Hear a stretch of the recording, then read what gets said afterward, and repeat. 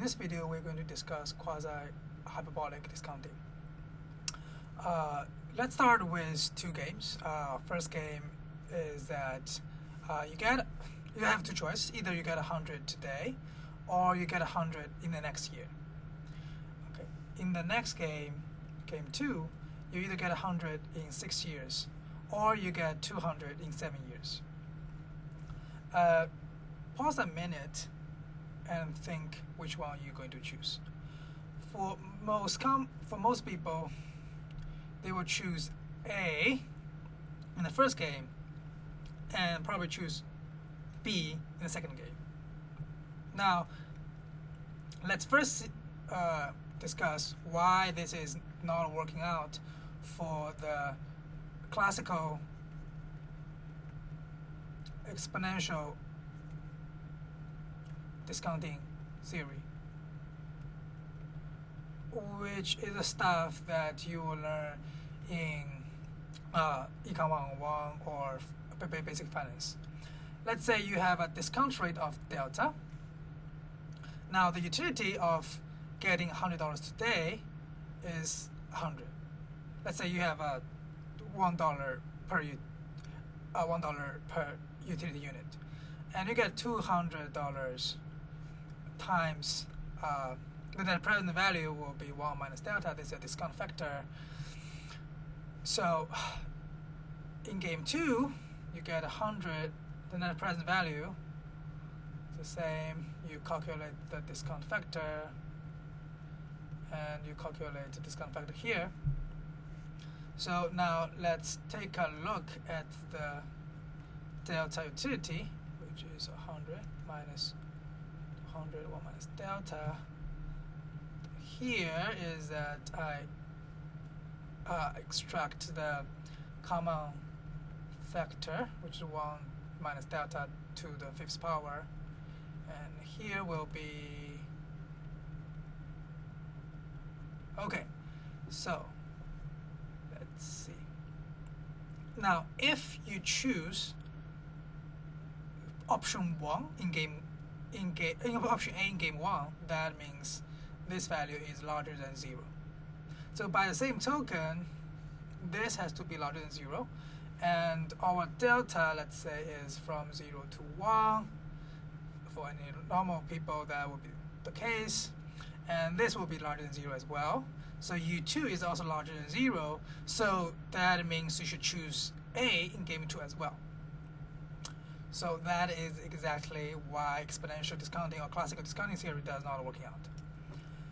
Now, what does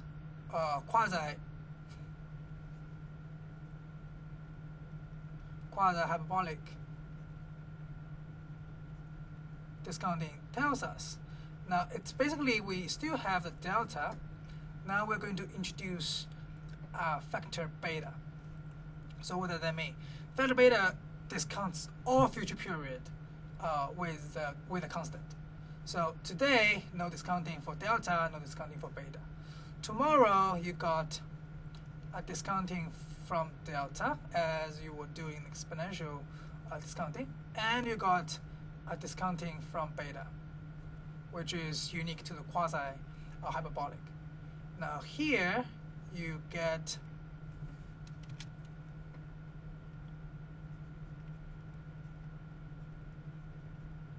this from classical discounting, and you get this from quasi-hyperbolic discounting. Here, same thing. All future periods will be discounted by beta. Now, so let's look at their difference. So now the U1 is 100 minus 1 minus delta beta. And now delta U2 is, again, extract the common factor. Sorry. Let's say for reasonable people, this should not be larger than, this should be smaller than 0. The reason is that if this is larger than 0, then delta has to be larger than 0.05, which is crazy because usually discount rate is about 3% or 5% top. And here we're discounting at 50%, which is just absolutely nuts. So for normal people, this should be a value that is smaller than 0. You would much prefer $200 in next period. This is larger than 0, and let's assume beta is also between 0 and 1 because it is kind of like a discounting factor. So now your U2 is smaller than 0. So you can successfully explain why you would choose B rather than A in game 2. Now let's go back to game 1. Let's say we gave the discount value 0.01. Why not? 0.01. So now this part is now 180. So if the beta is smaller enough, let's say beta is 0.05. Why not? So now this is 90, and you will get U1 that is larger than 0. So now you can successfully explain why you would choose A in game 1. So this is a little bit cheating in that, so basically what you do is for all future period, you exactly keep the utility intact basically, but in the only in the first period, and when compared to the current value, you punish it by beta, which is the feature of the quasi-hyperbolic discounting. Although it's a little bit cheating, but I would say this is a very elegant framework that built on the previous classical model and is capable of explaining the experiment. It's also very good at explaining real-time data as well. So if you're interested, you can read Jesse Shapiro's work on the full step. So now let's move to another feature of the hyperbolic discounting, which is what I would call regret, or as literature would call reversal. What does that mean? So let's focus on game 1. Utility of choice A and the utility of choice B. Now, okay, let's compare the choice utility of today and the utility of next year. Okay, so utility today you got 100, and utility tomorrow you got 200, 1 minus delta times beta. Now let's say delta is equal to 0.1, beta equals to 0.5. So this value works out to 90, just as we got before, and 100 is larger than 90. You make a rational choice of taking up the $100 today. Now, if the time moves to next year, and you're standing at the next year and you're looking back, if you take the value, I'm gonna take $1 today, and you put it in a bank, you got $110. You take the money, make a choice B, you get $200 in next year. When you're standing at next year, you will say, oh gee, I made a terrible choice because now I actually prefer choice B to choice A.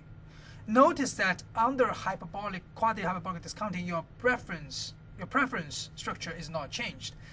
You still have the same discounting mechanism today and next year. However, depending on when you are, your optimal choice actually change. So you actually have a reversal of your optimal choice. So basically, in normal people, human language is when you make a rational choice today and you review that rational choice sometime in the future, you will regret it rationally. So that is quite bad. And that actually I think if you think about your life, you'll find that a lot of situations that you actually do silly things like that. And you probably want to think about policy implication that if actually people do have a hyperbolic discounting preference, and they will do something regretful to themselves, and how we can use policy to help them not making those mistakes.